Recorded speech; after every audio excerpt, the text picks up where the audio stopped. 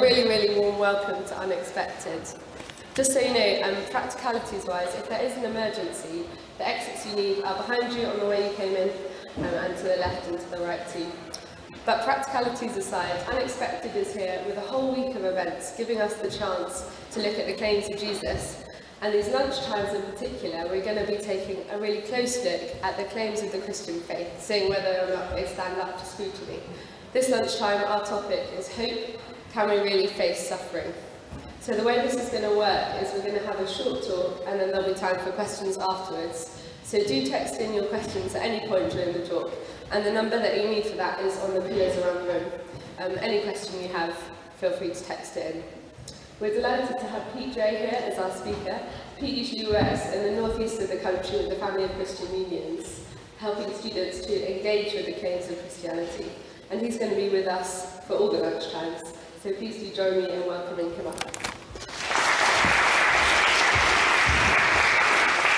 Thank you. Do keep coming in. Lovely to see some familiar faces from yesterday. Lovely to see others who I think probably weren't here yesterday as well.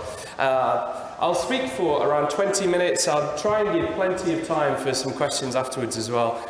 On a subject as big as this one, though, we are only going to scratch the surface. And so let me just make a couple of recommendations right at the beginning. One is I really hope that you'll be able to come and join us in Cindy's afterwards, if you don't have to rush off to do some work this afternoon, where we can maybe just dig into some of the issues in a bit more depth together. If you come there, you can also pick up a free little book called How Can God Allow Suffering, which will dig in a little more depth than I'm able to just in what we say here. Well done for taking the time to be here this lunchtime. This issue is an emotive one. It's a universal one. It's one that's ever present. There's a somber statistic that apparently every week around the world, 3 academic works are published devoted to the issue of suffering. Suffering is permanently serious, permanently relevant.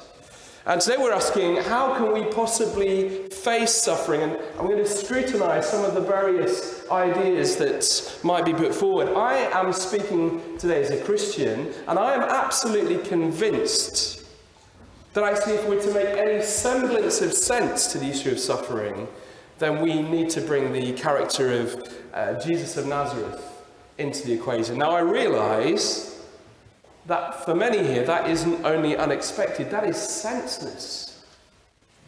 Why on earth would you want to bring God into the equation? If God is there, why would he put us through all of this? Don't suffering and pain make the existence of any kind of God that we would want to spend time with ridiculous? Now I want to start my time today by saying I believe that such a move to discard belief in God because of the existence of suffering is reasonable, but misguided.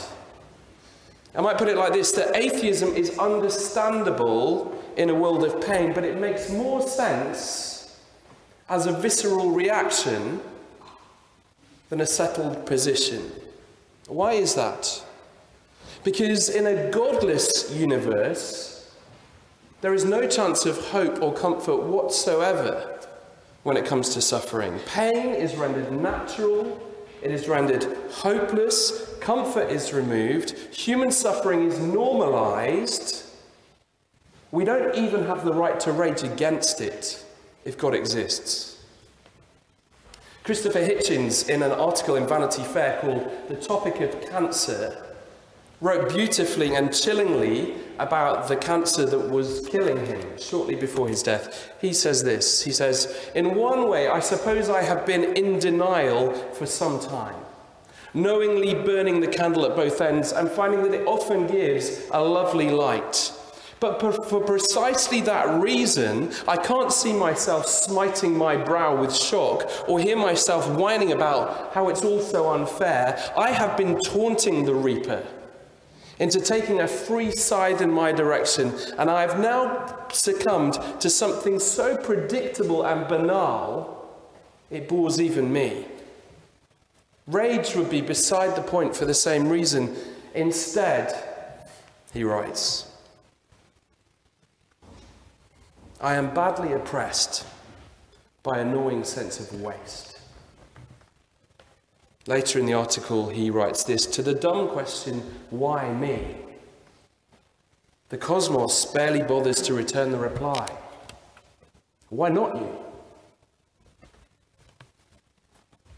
Richard Dawkins, of course, put it like this: the universe we observe has precisely the properties we should expect if there is at bottom no design, no purpose, no evil, and no good. Nothing but blind, pitiless indifference.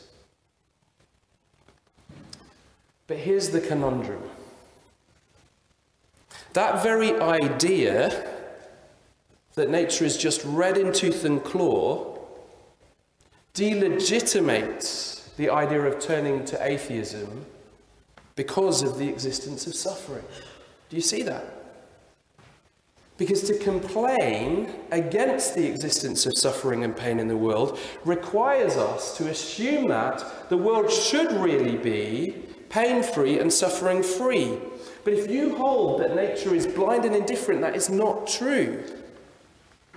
And so if you're an atheist here today and you are being fair to your beliefs, you have no ground for anger at the suffering and pain we see in the world. You can only hold, like Christopher Hitchens, a position of sad resignation, of gnawing waste. And so surprisingly, it's the experience of hatred at suffering that has actually led many people to belief in God. Andrea Palpant-Dilley is an author, and she was horrified by the suffering that she saw as she grew up in Africa as the daughter of medical doctors there. And in the light of what she saw, her first reaction was to leave Christianity behind, but she came to see that the repulsion that she felt towards suffering and injustice requires God's existence. Here's how she tells her story. When people ask me about what drove me out of the doors of the church and then what brought me back, my answer to both questions is the same. I left the church because I was mad at God about human suffering and injustice, and I came back to church for the same reason. I realized that I couldn't even talk about justice without standing inside of a theistic framework. To talk about justice, you have to talk about objective morality. And to talk about objective morality, you have to talk about God. And so here's the first unexpected turn. When we see or we suffer pain, it might seem viscerally reasonable to ditch God. But you still need to look this truth in the eye.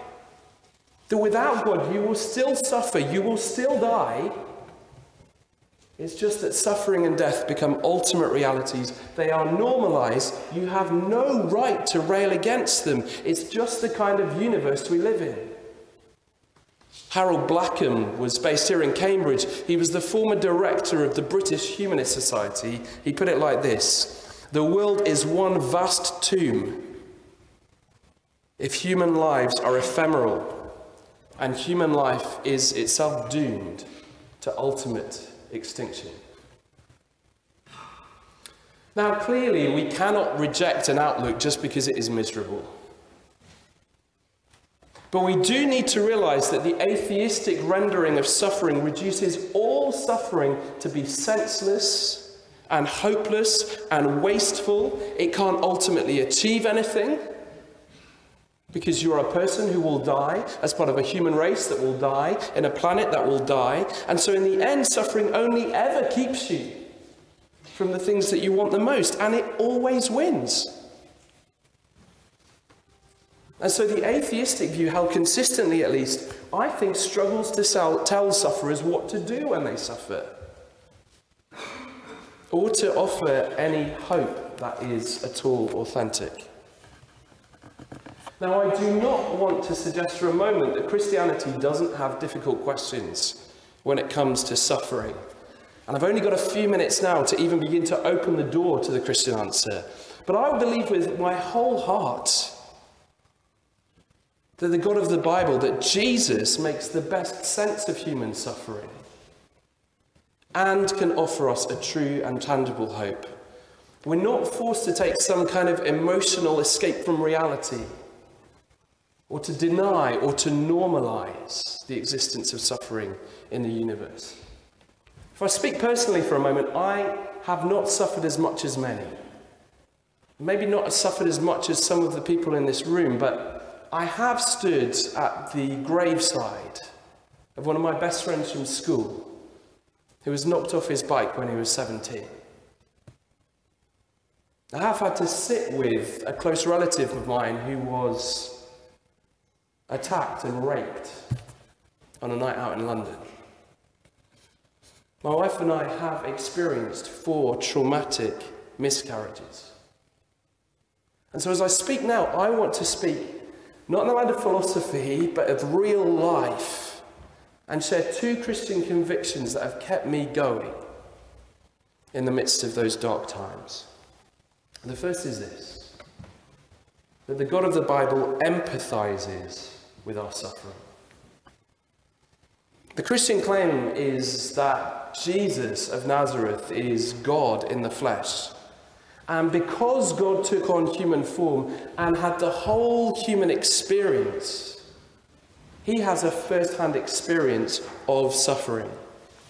What I'd love you to do is to turn back to page 23 in the copies of Luke's Gospel that you have. This is one of the earliest accounts of Jesus' life. If you were around last night, we're going to look again at the passage that Nick brought us to in the evening. On page 23, it's chapter 7. Here we see one of the ways in which Jesus encounters suffering. Elsewhere, he's described as someone who is acquainted with grief. As you read through the account, you'll see Jesus in pain and lonely and abused and grieving. He also saw suffering firsthand. And let's look at one instance now, looking from little number 11 at the top of the page.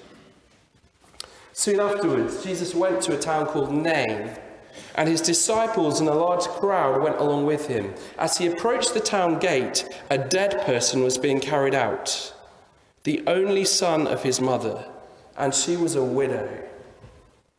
And a large crowd from the town was with her. And when the Lord saw her, his heart went out to her. We'll leave it there for the moment. Now, isn't this a tragic scene? A woman who has already lost her husband has now lost her son. The Greek word suggests that he may well have been a teenager.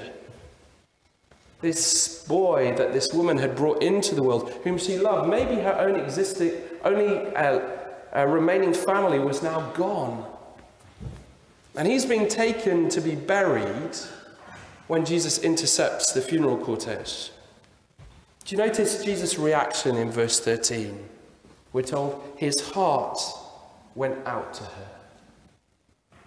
He is filled with compassion. Literally, the text says he was moved to his bowels. He is affected in the very core of his being. We might say his heart breaks. The compassion that Andrea Palpant-Dilly and others feel in the face of suffering and injustice and death is echoed in the heart of Jesus.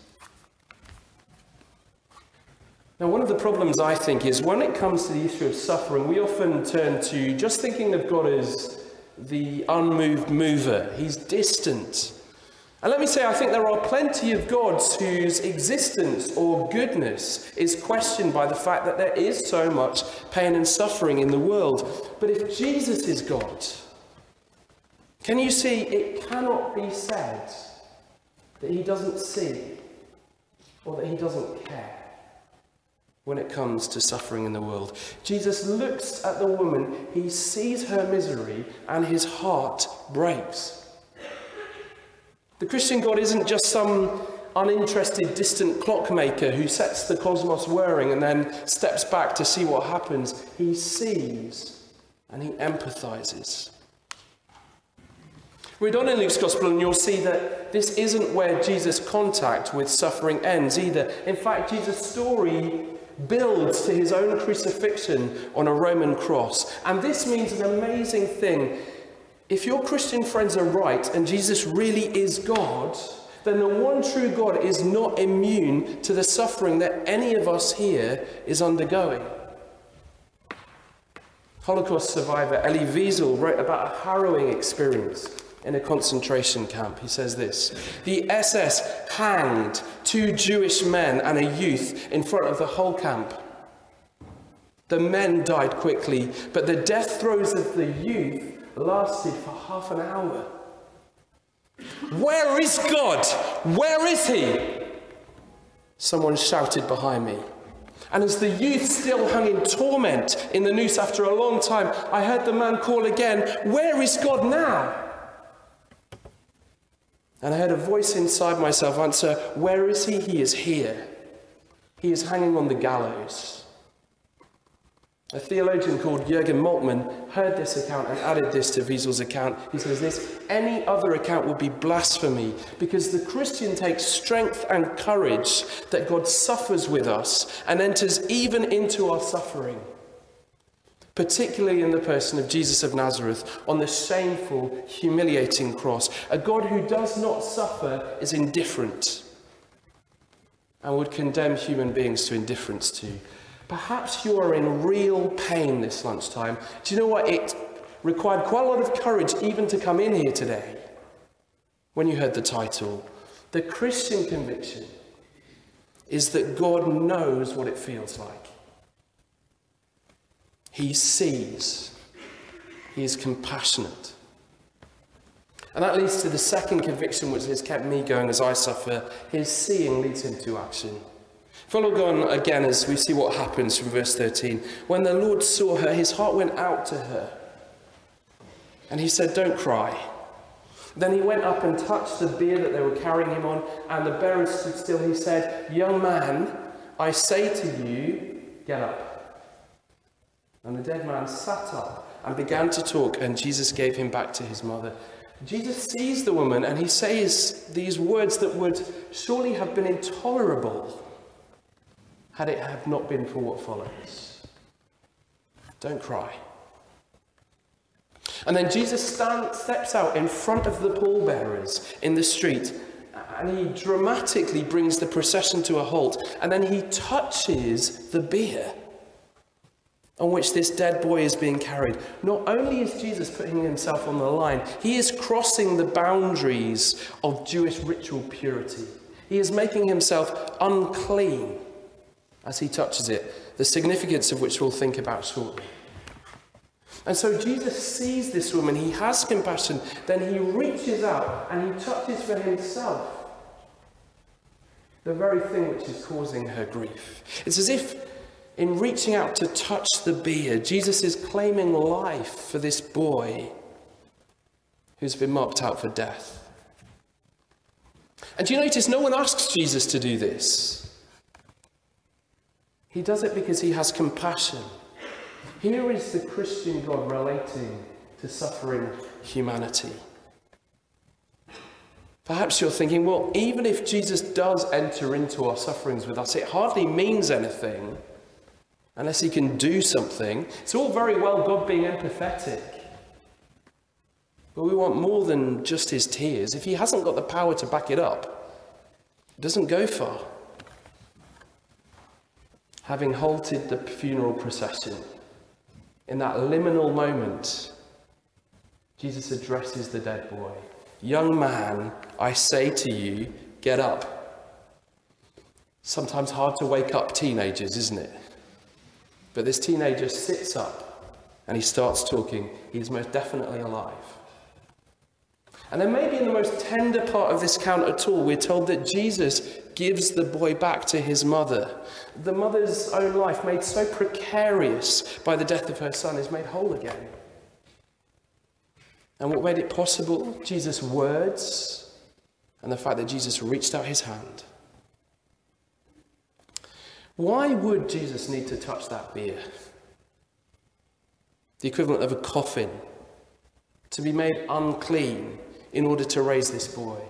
We'll read on in Luke's Gospel, and it's an enigmatic and deep symbol that if he is to offer hope to a suffering world, Jesus will take the root cause of this boy's suffering and death onto himself. If you've ever been at a graveside like I have, when Ben was killed, you'll know how unnatural death feels in that moment. It feels as though there's been a rupture. And the Bible's answer is that emotional intuition is correct, that in the most deep sense, death is unnatural. According to the Bible, there was once a day without suffering and death. And then the relationship between God and humanity was good, and that is the axis on which the cosmos turns. But when humanity, people like you and I, turned from God, the cosmos was knocked off its axis. And ever since then, there's been chaos and darkness in our hearts. I wonder if you see that. And there's been chaos and darkness in the natural world. The disorder of our own hearts is echoed in the disorder of the cosmos, deeply connected. And you know, when we turned from God, he didn't stop us. Instead, he pursued us into the darkness and the chaos. Jesus takes upon himself the darkness and the chaos to win us back. The biblical story is the story of the God who will pursue us, even to the cross, even to hell, in order to win us back. He becomes unclean for us. That's the picture that we get in the story. He takes upon his own shoulders all of the evil that we have inflicted on the world, all of the pain that we've caused, all of the suffering we've induced in others, in order to win us back. And he dies so that we have life. And the willing sacrifice that Jesus made at the cross is the Christian's demonstration, their assurance of the one true God's ultimate love for us. Whatever we've done, and whatever suffering we might currently be undergoing. Then on the third day, Jesus rose from his own tomb, never to die again. He took the death of death onto himself. He took the ultimate suffering upon his shoulders and then emerged out of his tomb unscathed into new life. So he is, as one writer puts it, like the needle that goes through the black shroud of suffering and death and comes out the other side. Jesus comes through suffering and death. He says to you this lunchtime, I can pull you through as well. There is life with me that cannot be marred by pain and death. And one day every atom of the cosmos will testify to that reality. I want to put it to you this lunchtime that if Jesus rose from the dead, then neither suffering nor death has the final say, as in the atheistic world. Because there is one who has a track record of triumphing over them. And so in my way, as I've suffered, I've come to realize that as counterintuitive and as unexpected as it might first seem, I dare not abandon my hope in Jesus in the midst of pain. To do so is only to multiply my problems and to surrender any authentic comfort. And so the Christian conviction then is God cares about our pain, he shares in our pain, and he determines at his own cost to overcome our pain. But of course there's one question that's left, isn't there? All right, if he's so willing to stop the pain and suffering, if he loves me, why doesn't he? And maybe that's the hardest question of all. But there are clues in this passage, I think. Because once Jesus has raised this dead boy, Luke tells us that everyone at first was dumbstruck. Then they started shouting, praising God, saying things like, he's back, God is amongst us, and he is looking after his people. And so in the most unexpected way, can't we say a certain good comes from the boy's death and his mother's grief. Jesus is presented with an opportunity to show that God was with them and for them, as he demonstrated his life-giving power even over death. Listen, atheism struggles to offer any way in which suffering can do anything which is ultimately positive. And yet this lunchtime we have seen two instances in which God was able to achieve something positive through suffering. He achieved something through the death of the widow's son. He achieved something through the death of Jesus himself. And those two examples alone should just check our pride, which says that just because we can't think of a good reason that God would allow suffering, that God can't think of one himself. And so as we suffer, we don't know the exact reason why God allows it to continue. And I realise that as the magnitude and as the depth of the cut increases, that question is magnified. But I want to suggest this lunchtime that Jesus' own encounters with suffering can strengthen all of us as we suffer, whatever its nature. His example shows his compassion. His death shows his deep love for us. His word guarantees that all suffering is on borrowed time. And although we might want to know more about why God allows us to suffer as we are, I want to suggest that those convictions are sufficient to maintain tangible hope in the midst of suffering and also motivate us to compassionately alleviate suffering as we see it in others, as Christians have sought to do down the ages and as they seek to do today. So before we take questions, let me just ask some final questions. Will you consider Jesus? Will you take the hour and a half to read this account of his life? And perhaps as you do so, you might ask yourself a couple of questions. In a world of pain, what evidence is there that Jesus cares? What evidence is there that he can do something about it? Can he offer you tangible hope? You may just find that your objections find resolution in the character and the work of Jesus. Brilliant, Pete, thanks so much. We're going to go through time with questions in a second, so do keep texting in your questions. But while we prepare for that, just a moment now to fill in the feedback forms in front of you. We'd love to know what you think about this event. And if you want to talk more about this or any other question, just leave your details on the card and someone from the Christian Union will get in contact with you. So just a minute now to fill those in.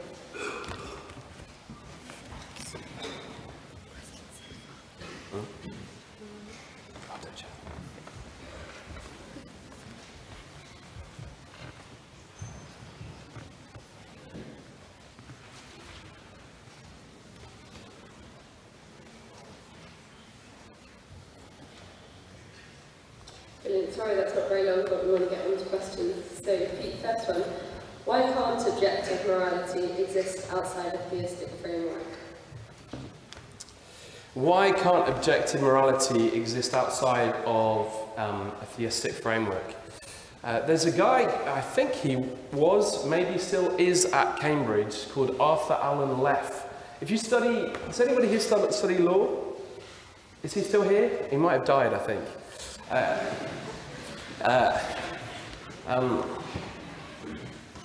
He wrote a paper on this very issue. I don't think he's a Christian, but he wrote a paper which was called Whose Morality, Whose Rationality? And essentially, if we are to find some sort of basis for objectivity, it has to come outside of human experience. Because otherwise, the question just comes back to any form of moral frame that we give. Says who? Who are you to decide? Even when it comes to a consensus amongst humanity on morality, we can just say, well, says who? Just think about British society, not even 50 years ago, really close to us, okay, when it comes to thinking about the length of civilizations and things like that. Aren't there all sorts of moral judgments that were the consensus in the 1950s or the 1960s that we would feel a little awkward about today? There are areas where we can find broad consensus of morality across human cultures, but even then there are plenty of disagreements. If we're to have universal, objective, standards which lie outside of human experience, then they need to be given to humanity and not induced from within humanity. And that requires the existence of a God who speaks. Brilliant, thank you. Next one. Facing the inevitability of suffering and death, hedonism seems like a possible response. Why not just make the most of life and die without regrets?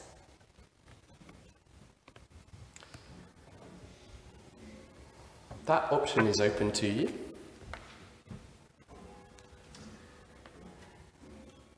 There are some problems with it though, aren't there? I can think of 3. One is, if you live for hedonism and suffering invades your life, it's very hard not to be bitter. If you've lived a hedonistic lifestyle and you develop multiple sclerosis so that you can't live the hedonistic lifestyle that you want, I suggest that you will be left in a situation of very deep despair. That's one problem. Another one is, what do you say to the person who is suffering and who looks to you for words of authentic hope? A friend of mine was on a train the other day, a few months ago, and she met the mum of somebody that she knew at school, and so they were talking to each other, and she said, "Oh, I've not seen Frankie for a while, how is he?" And the mother's face fell and had to say, "Oh, well, actually he was stabbed to death."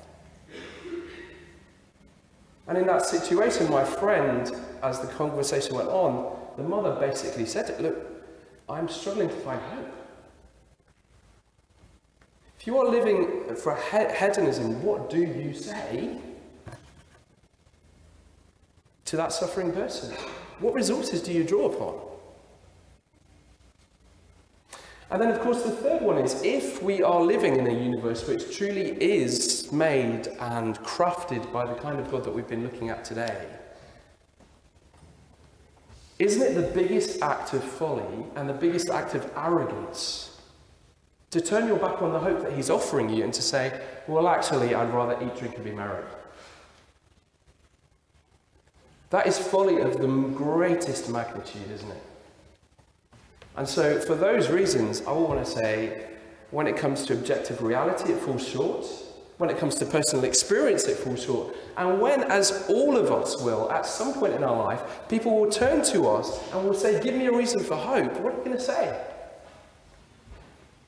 I just think here, this is another place where the Christian description of suffering is not only objectively trustworthy, but also gives us emotional resources to be able to push through and to serve others in the midst of their suffering as well.